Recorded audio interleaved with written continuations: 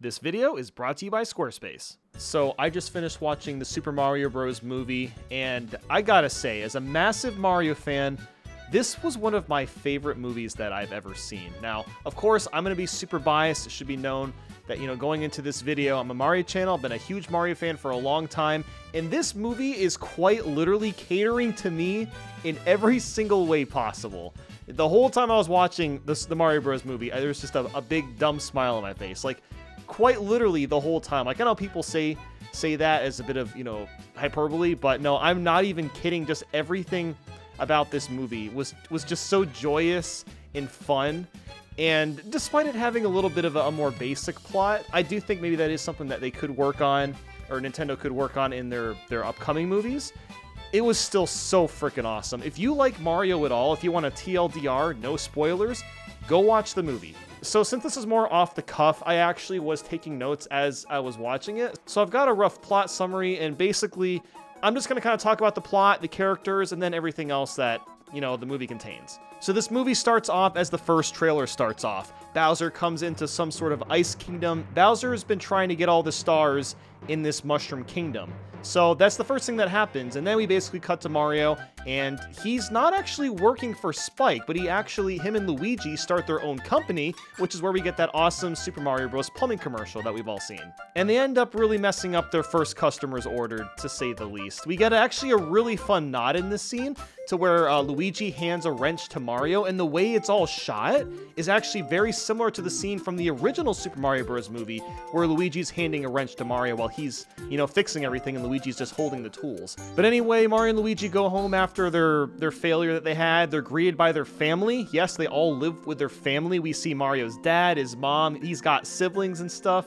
It's really, really charming. His family is not really keen on them starting their own business. They kind of think it's like a stupid thing that he's doing because he had a stable job with Spike's Plumbing, right? So later that night, Mario and Luigi are watching some TV. Then Mayor Pauline, she's the mayor of Brooklyn, New York. She basically says there's a huge plumbing problem. It's breaking news. So Mario and Luigi want to really prove to everyone that, they're the ultimate plumbers. So they end up getting to Brooklyn, New York, and there's just water everywhere. They basically try to solve the problem, but only make things worse. And then they end up in an underground level. And underground, they find a massive green pipe, and this green pipe basically sucks them into a giant portal. This portal's so cool because you can see all sorts of other portals all over the place, which basically immediately sets up this movie to have other movies tied to it, just like, Marvel Avengers. A lot of people have been wondering, well, could this movie potentially lead to a Nintendo Cinematic Universe? And because of the way the pipes are portals to different places, it absolutely could. They've immediately basically set up a premise to make multiple movies with multiple different Nintendo IPs. So at this point, Mario and Luigi are, flying down this portal, and they both get split up. Luigi goes to the Dark Lands, which is basically Bowser's castle. Mario goes to Mushroom Kingdom. Then, of course, Mario's greeted by Toad. He goes to the Mushroom Kingdom to talk to Peach. And that's where we find out that Peach is kind of a badass. And I saw a lot of people complaining about how they wish Daisy was in the movie and she was kind of the badass. But honestly, I think Peach being like a really tough leader is way more interesting than her just being the damsel in distress. If they want to put Daisy in a future Mario movie, they could just make her extra sassy or something, because Peach really is just like a big, strong leader, right? She's not really like a tomboy or anything. But yeah, Luigi is basically trapped in Bowser's kingdom, and Bowser is headed towards Peach's kingdom because Bowser's proposal here is that he's gonna force Peach to marry her so that he can both rule the world with the Power Star. And I will say there's a little bit of a weird plot hole at the end of this movie that makes his purpose kind of meaningless. But alas, that's basically his plan. Bowser is kind of a big dunce. Jack Black, everyone knows Jack Black plays as Bowser. Honestly, the dude just really pushes the movie to, like, the next level. There's not even really a song number in this movie. There is a couple of parts where Bowser's playing piano and singing about Peach, which is really funny and charming. But it never turns into, like, an over-the-top song number like you would expect from a movie like this. That just doesn't really happen. So while that's going on, Mario wants to prove to Peach that he can help her, save the kingdom from Bowser since he's coming. So Mario has to go through this obstacle course, and he kind of fails at it. There's a montage. He kind of gets better and better over time. He learns how the power-ups works. And the power-ups in this movie are used so ingeniously. Like, yeah, we were kind of expecting, you know, mushroom, fire flower, stuff like that to be in the movie, but the way that they're so, like, easily available really makes Mario and Peach just much more dynamic and unique, just in general. Like, Mario's flying around with a Tanuki suit, he gets the cat suit when he's fighting Donkey Kong, we'll get to that. So Mario and Peach end up talking to Cranky Kong because Cranky Kong has a big old Kong army, but they don't want to help her, they're not interested in doing that at all. So Mario basically says, hey, let me fight one of your Kongs, and if I win, then we get your army to fight Bowser. So Mario ends up fighting Donkey Kong. He kind of gets his ass beat at first, of course, but then he gets a hold of the cat suit and just destroys Donkey Kong at that point. So now that they're all teamed up and kind of together, basically they need to take a shortcut back to Mushroom Kingdom. That's where the whole Mario Kart section comes in with Rainbow Road. It's honestly a really cool way of integrating Mario Kart into the movie. And then Bowser finds out that Mario and Peach are, you know, they're kind of flirting, they're getting together. So Bowser sends out his army onto Rainbow Road. They're kind of all fighting it out. And there's this leader. There's, of course, the Blue Shell Koopa. And, you know, basically Mario is kind of like, you know, trying to avoid him, drifting around him, jumping off different parts of Rainbow Road to avoid the Koopa. And what ends up happening is Mario basically gets flown off his cart, he lands inside DK's cart, and the Blue Shell Koopa turns into a blue shell and destroys them. Well, he destroys the road, I should say. They fall into the water, plummet to the bottom, and all that. And they're fine, of course. But I think it's really just what a cool way of introducing the blue shell. So at this point, Mario and DK, they basically get trapped in an eel, and then Peach is, you know, struggling to fend off against the Mushroom Kingdom. She's essentially forced to marry Bowser. So while all that's happening, Bowser and DK manage to escape the eel. They kind of like, I won't go into too much detail about how they do it, but they manage to escape the eel. They get up to Bowser, and there's this huge fight. And, you know, while that's happening, that's when we really start to see Mario and DK integrate the power-ups, which is interesting because only Mario and Peach are using the power-ups, but apparently DK can also use them. But I guess he wasn't originally because he just thought he was that strong. I guess that is a little, that's the thing, like, who can use the power-ups in this movie? Who's able to use power-ups canonically? If DK can use them, why isn't Bowser using power-ups? Just saying. But anyway, they're using the power-ups, and it's really, really awesome. I loved seeing, you know, Fire DK. He was a highlight on one of the trailers. And they end up making their way up. Basically, Peach freezes Bowser, and she ends up saving a bunch of servants that Bowser captured. So Bowser, of course, captures the penguins from the Ice Kingdom. He captures Luigi, the Kongs, and stuff.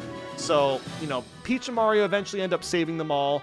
And what ends up happening at that point is Bowser sends out a bonsai bill.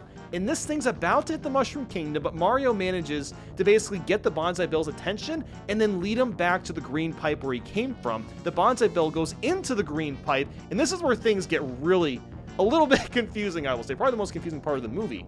But the bonsai bill goes into the pipe, the portal explodes. I don't know why it explodes, but it explodes from the bonsai bill. And everything kind of gets meshed together. All the Mushroom Kingdom characters, and even like Bowser's castle, gets sucked into the real world. And then from there, Mario gets a hold of the Power Star, which is literally just stars. So I don't know why Bowser didn't just use this. I mean, who knows? Anyway, Mario and Luigi end up both getting the star, and they just beat the ever-living crap out of Bowser. And at that point, you know, Bowser's pretty destroyed. They force-feed him a mini mushroom, and he's trapped in a cage. That is basically how the movie ends. There is, of course, a post-credit scene, as a lot of movies do nowadays, and the post-credit is simply a Yoshi egg opening, and we hear a little Yoshi, you know, at the very end. So I'm guessing we're just gonna get a direct sequel to the Mario Bros. Movie. That's what's so fascinating about this Mario Bros. Movie being such a huge thing, and what I'm guessing is gonna be a massive success, is the simple fact that it's really hard to predict, like, what movie they're gonna make next. Like, they could definitely make a direct sequel to Mario Bros. Movie, and then maybe do some spin-offs, a DK movie, a Zelda, a Metroid, you know, who knows? They could really go in so many directions. So if you're interested in like a deep, complex story, you're not gonna get that here. And I'm not one of those people that says, oh, it's a kid's movie. Kids' movies can't have complex and deep, meaningful stories, because that's definitely not true. A lot of them do. This movie doesn't really, and honestly, I don't really care at all, personally. Just because, you know, it's a Mario movie. It's so much better than any other video game movie I've ever seen. Look, I liked Sonic 1 and 2. I thought both those movies were fun, especially the second one. That one was pretty decent. But this movie just absolutely blows it out of the water, just in every way. Just the world building, the characters are more interesting. I actually feel like I'm watching a Mario movie and it's not Sonic trapped in a real world movie. It's so much better. If I had to pinpoint my favorite part of the movie, it probably has to be the animation itself, because everything is just so fluid and fun to watch, and there's so many little tiny details everywhere referencing old games. We get a line from Diddy Kong, there's ice climber stuff everywhere, there's a Punch-Out Pizzeria place. I mean, there's references all over the place. I mean, if I were to like go through and analyze the movie, it would take me probably several hours to find every single reference, and I probably missed some because it's just crammed full of them. But the fact is that it doesn't necessarily feel like it's forced in. All the references from this movie basically is just building the world together. And I haven't even talked about just how it looks. Like, the art style is amazing. At first, I didn't really know how I felt about it. I thought Mario just looked kind of weird, but I really got used to it. And even like the voice cast, I got super used to. You know, Chris Pratt honestly did a pretty good job. There was a few moments where he attempted an actual Mario voice, which was great. Everyone else's characters were fantastic, you know. Jack Black, definitely the highlight. Even Toad wasn't annoying. I was expecting to get annoyed by Toad, or I guess technically Captain Toad. But no, not really. Like, actually, Captain Toad wasn't in the movie that much. We didn't even see that many Toads in general. Like, we saw, obviously, a lot of Mario and Luigi, a lot of screen time for Bowser, and a good amount of screen time for even just Peach, too. Then, of course, there's the music. I was pleasantly surprised with the music. Again, literally every song they picked is like some of my favorite music of all time. So much 80s music. I'm a huge fan of 80s music. We got some AHHHHHHHH, Take On Me, Thunderstruck at some point. There was a lot of great stuff. We also got a lot of really great renditions of Mario music. Immediately as Bowser's coming into the Ice Kingdom, we get a rendition of the airship from Super Mario Bros. 3. I mean, like, once I heard that, this is like, what, 20 seconds into the movie, I immediately knew this movie was going to be awesome. Even Bowser's Fury, which was in here, which is so cool. It was a scene where we really get introduced to Bowser and his army. Here, I was not expecting to just straight up hear that. The DK rap is in this, which unfortunately Grant Kirkhope wasn't credited in the credits for that. I'm hoping that in the DVD release, they'll add his name to the credits. DK was awesome too. We actually didn't see that much of Donkey Kong. You know, we did get some Seth Rogen laughs, of course. Yeah, no, we really didn't see that much of Donkey Kong. Like, Donkey Kong is kind of like Mario's rival, but I mean, we don't start seeing the Kongs until like halfway into the movie, so he doesn't get as much screen time as you would expect. But I think there, I'll go ahead and wrap things up.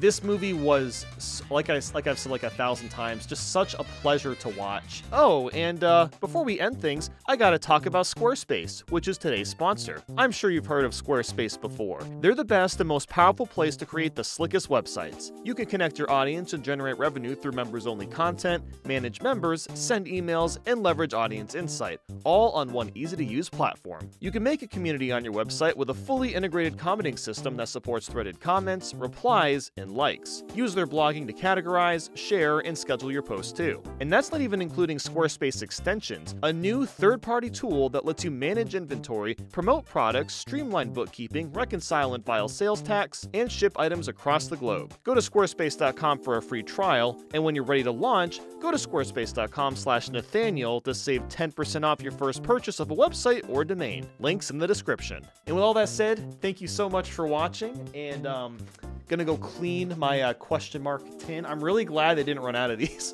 I'm really glad to have one of these. This is a super cool tin. Check that out. Epic.